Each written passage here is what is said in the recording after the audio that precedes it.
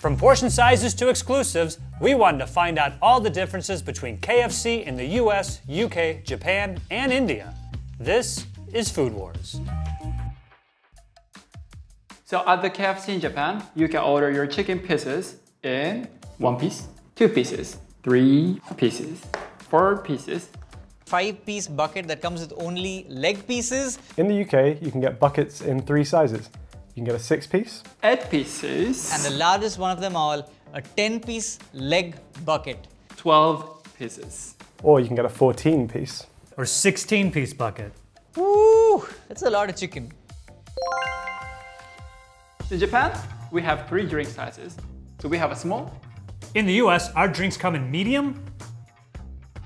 And this is what a large drink looks like. Here in India, we don't serve cups, we just serve cans. If you want, you can also get half a gallon bag of your favorite drink of choice. Look at this thing.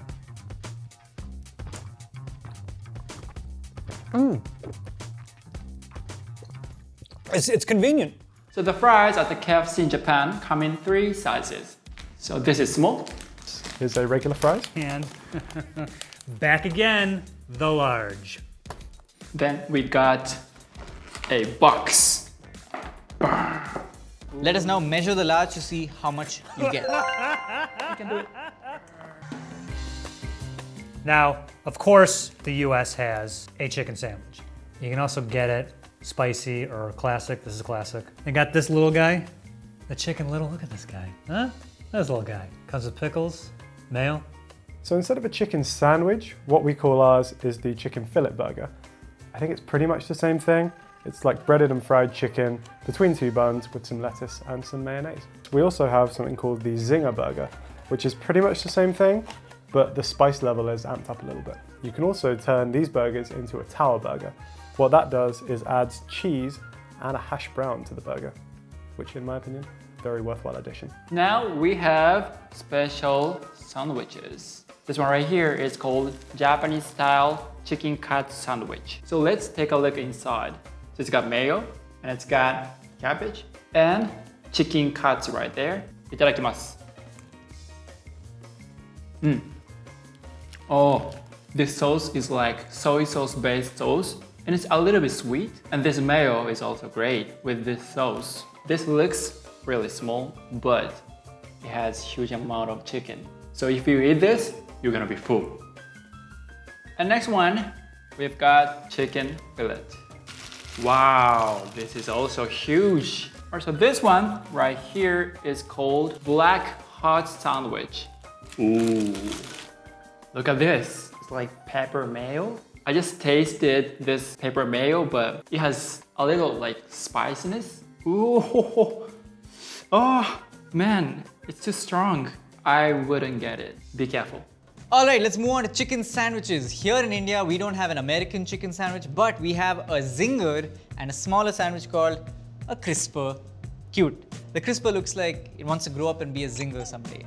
They also come in 2 variants, a spicy crisper and a tandoori zinger. Let's taste all of them. Oh, it's pretty yum.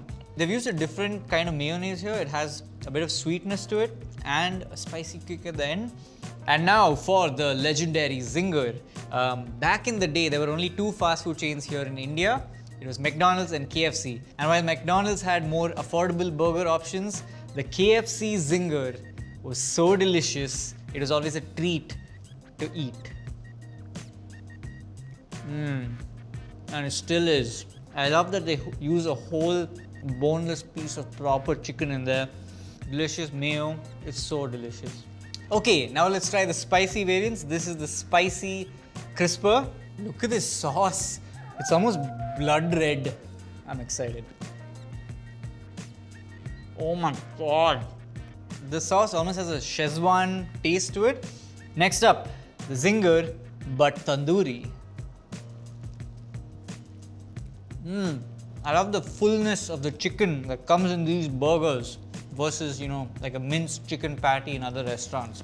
There's so much bite to it. It's so juicy, tender. That all sounds amazing. Stop, you're going too fast. I have to say, those sandwiches look delicious, and I am jealous. All right, moving away from chicken, India's KFC actually has vegetarian alternatives for all our burgers.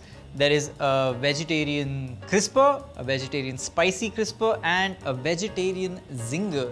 Now, while India has a majority population of non-vegetarians, around 70%, there is a huge vegetarian population, which is why a lot of fast food restaurants have to make sure they have a lot of vegetarian options on their menu to make it more approachable and acceptable for all people over here. There's also levels to vegetarianism over here. There are, I will eat egg but not chicken vegetarians. There are, I will eat fish but not lamb vegetarians. There are, I will eat the curry but not the pieces vegetarians. There are, I am vegetarian only on Tuesdays vegetarians. There are, I have made a promise to God for this 1 month vegetarians. There are, I am vegetarian so you will all be vegetarians. They're the weird ones and we try not to talk about them. Which is why KFC in India brands itself as just KFC.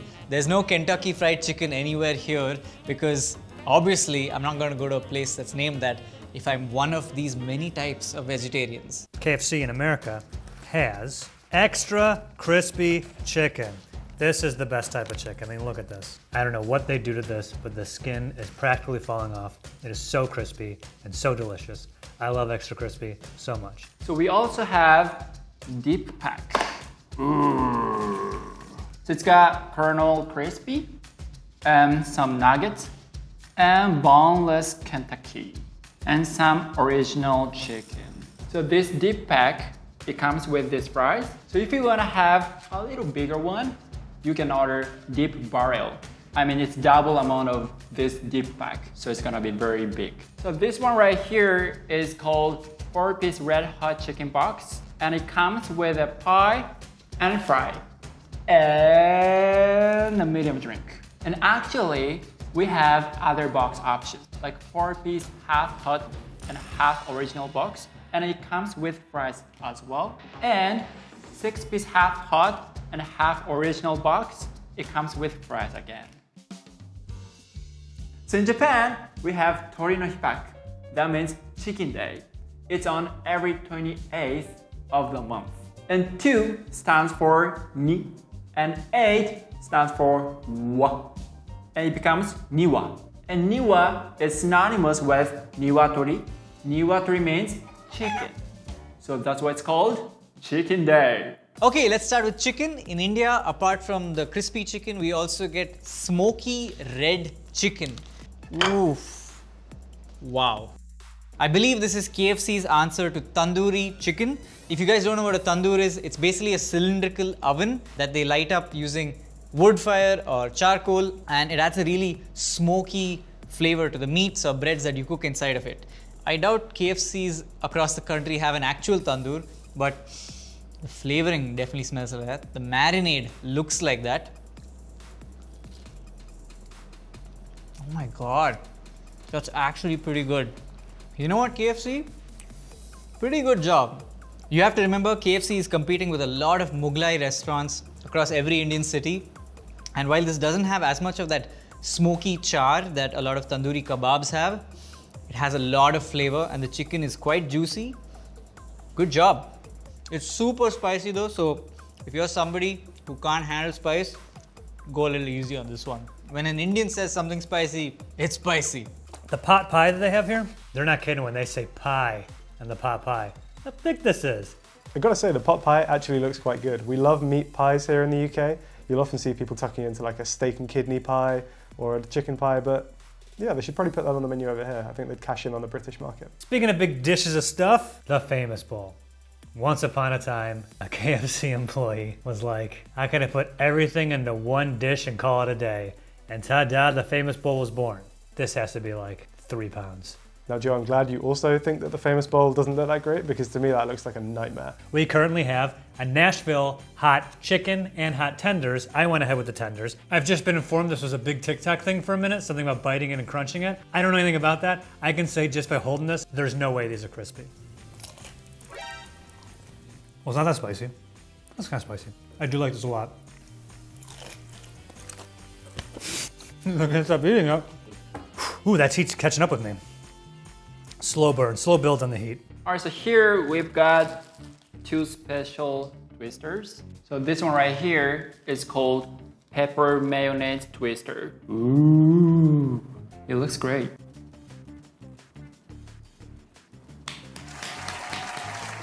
Nine out of 10. KFC, thank you. Thank you for making me happy. So next, we got teriyaki twister. Should be great.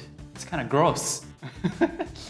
It's got mayo and Colonel Crispy, some veggies, and I hope this is teriyaki sauce. Itadakimasu.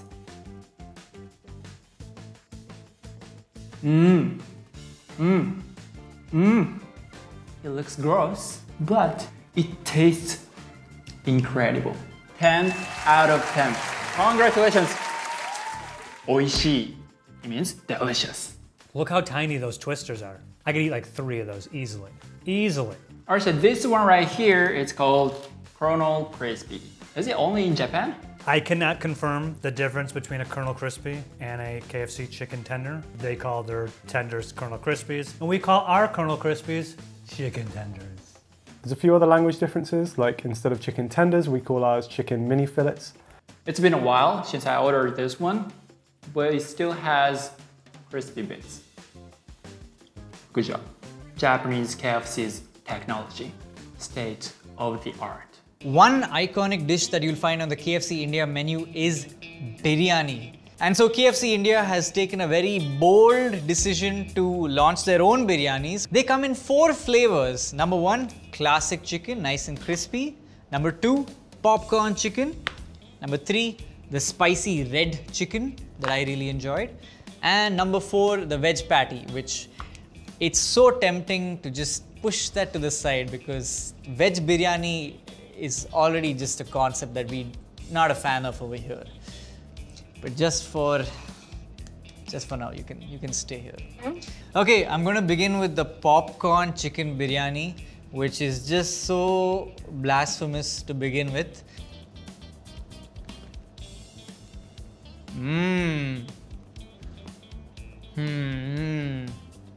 It's not a biryani. I'm so upset right now. This one, the spicy red chicken, has a bit of that tandoori vibe to it. They've really tried to overcompensate with the spices. There's a lot of clove flavor just to convince you you're eating a biryani, so go easy on that curry. I could eat this. Like if I was hungry, not a biryani though. Also to US KFC that you can't get in Japan are wings. You can get wings at the KFC in units of 6, 12, 24, or 48. I believe the 3 wing flavors that I got here are standard buffalo, the honey barbecue, and if you're a total wuss, unsauce. What's wrong with you? Yeah, very sketchy. You can also get them in a limited time Nashville hot sauce. All right, so we have nuggets. We have 3 pieces, 5 pieces, and they come with only ketchup. Our biscuit, on the other hand, is just this Southern style, not exactly a scone, but kind of looks like one from a distance, dry cornmeal biscuit. Oh, yeah. Here we've got KFC biscuit. It comes with honey maple KFC.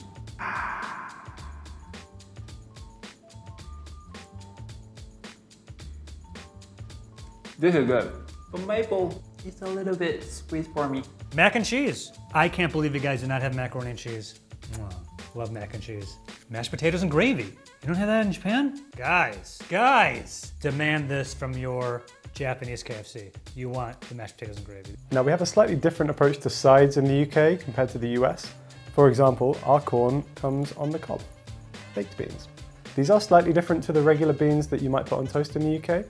They have kind of a barbecue sauce flavor to them. And now for the quickest sauce talk ever. Sauce talk. KFC sauce. Yeah, the KFC sauce is like a brown mustard mayo. Yeah, that sauce is good. There are a few sauces which are exclusive to the UK. For example, we have this spicy supercharger dip, which is kind of like a spicy mayo type thing. We have some sweet chili sauce, garlic mayonnaise, another really good option.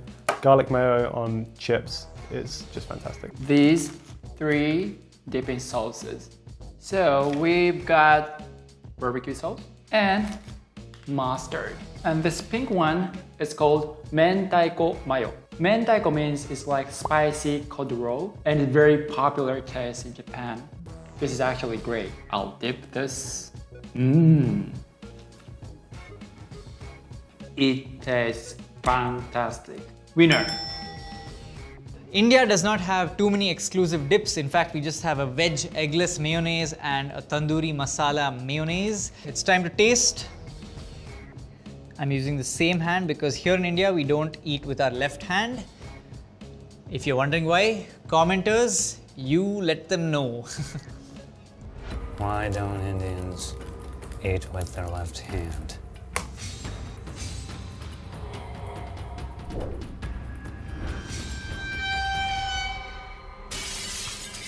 Well, it's just mayonnaise, so good job on that. Mayonnaise again, with a little bit of a sweet but also spicy kick to it. I wish we had more options, especially considering there are so many different delicious chicken options. I'd love to be able to dip my tenders in more sauces. That is a weird sentence. Dessert to the US KFC, you can get this chocolate chip cookie. Recognize that guy? Just looks just like this guy. And finally, a chocolate chip cake. Here in India, we have two exclusive desserts, a choco mud pie and a coffee mousse cake. Ooh boy. Just look at this cross section, my friend. Next up, coffee mousse cake. Yeah, these are pretty average as desserts.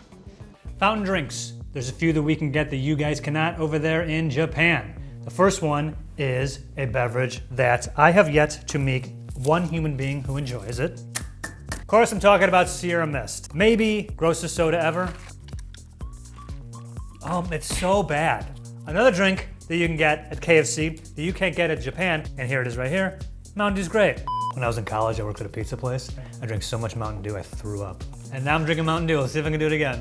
My favorite beverage, Mountain Dew Sweet Lightning. So good, so good. So here we've got Japanese exclusive drinks. This one right here is water. But it comes with this Assam tea pack. It's supposed to be hot, but it's cold. And next one, we've got coffee. This one right here is roasted rich coffee. Itadakimasu. It's a little bit bitter than normal coffee. And here we got Earl Grey iced tea. It's not sweet at all. And next one is melon soda. It has bright green color.